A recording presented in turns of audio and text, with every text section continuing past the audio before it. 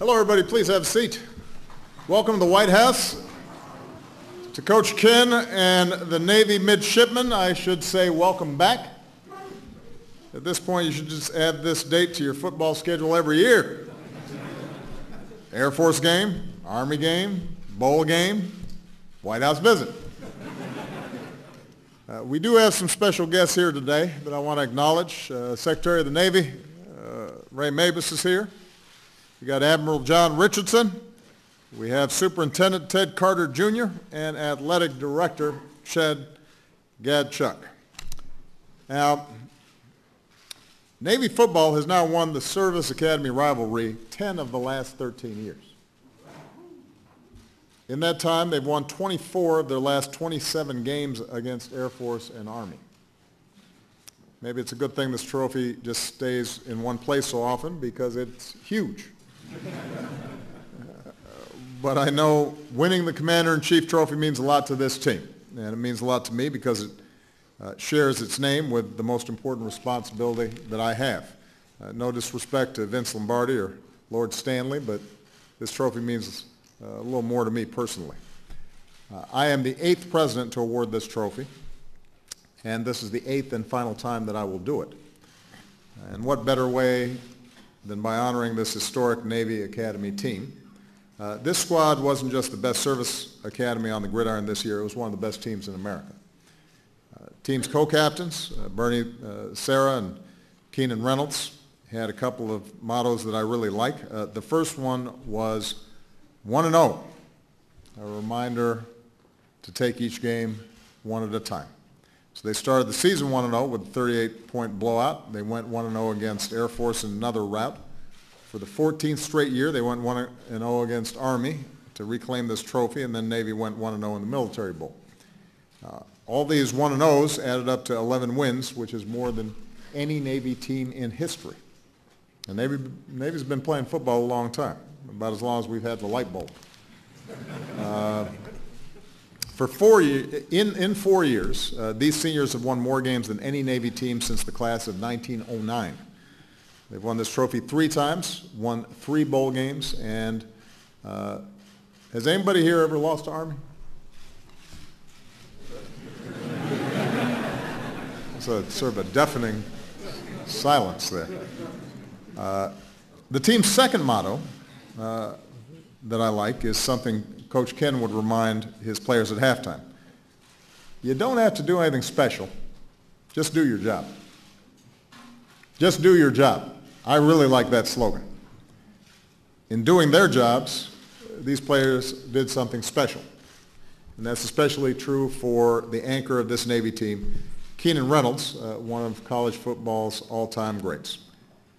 Only quarterback in the 125-year history of the Army-Navy rivalry to win the game 4 times. Holds 11 NCAA records, including most rushing yards by a quarterback. With his 88 touchdowns, no one in college football history has been in the end zone more times than Navy's number 19.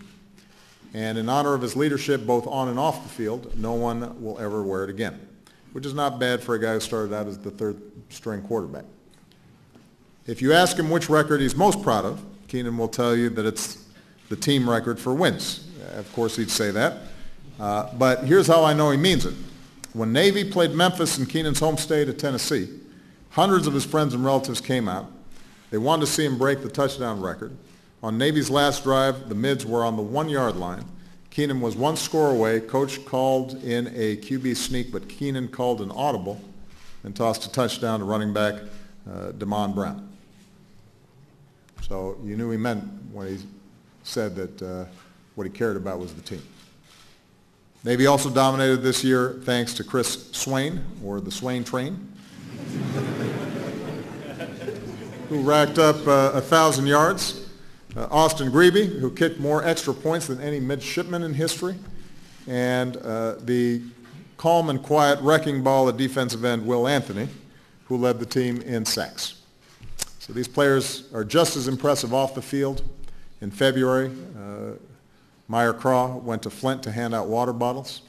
Just last week, Meyer and Troy Thompson visited with junior high students at Washington Jesuit Academy, a first-rate middle school in a low-income community here in D.C.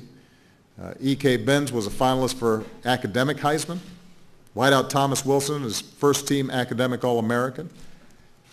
But most importantly, in a few months, 17 of these seniors will be ensigns and 15 will be commissioned second lieutenants in the Marine Corps. They'll be joined in their service by another historic group of midshipmen who are here today. And I wanted to give them a little bit of credit because we, on this day, celebrate football, but we got a lot of extraordinary folks at the Naval Academy, and we are welcoming today the first students ever to graduate with a degree in cyber ops. And their expertise is going to be more critical than ever to our national security, so we're very, very proud of them. We want to congratulate them. Look, the rivalry between our service academies can get heated, but it is healthy and rooted in respect. They learn early on what it takes to be the best. And that's what matters when you're part of the finest fighting force that the world has ever seen. As your commander-in-chief, and as one of the Americans you risk your lives to defend, I will continue to do my best to support all the men and women who have the distinction of wearing this nation's uniform. For more than a century, the Navy's mascot has been a goat. After what this year's team accomplished, I think you could say that maybe that stands for greatest of all time. So I want to congratulate Navy. Thank you for your service. Good luck getting this thing back to Annapolis. I don't know if you have like a big truck bed that you're going to be using, but most importantly, to all of you, I could not be prouder of your commitment and your dedication to this nation, to our security, and to our freedom. God bless you. God bless the United States of America. Let's make sure that we get a good picture here. Coach, anything you want to add here? Come on. Thank you. Mr. President, it's always an honor for us to come to the White House. We take great pride in the fact that we've been here pretty much for your entire presidency. Thank you for your service to our country. But for me, the greatest legacy that you'll leave is that of being a father and a husband. Nobody could ever question or argue that this president loves and honors his wife and children. And so we thank you for your service to our country. I know there have been a lot of great sports programs that have come here to the White House, but as you said, this team's different. We have 32 seniors behind us that have volunteered to serve you, to serve our country, and we're so grateful for that. But behind you is the greatest senior class in the history of Navy football, and they are ready and willing to serve and to follow you as our commander-in-chief and as our head coach. So thank you, Fafatai Telelava, and Mahalo Nui Loa.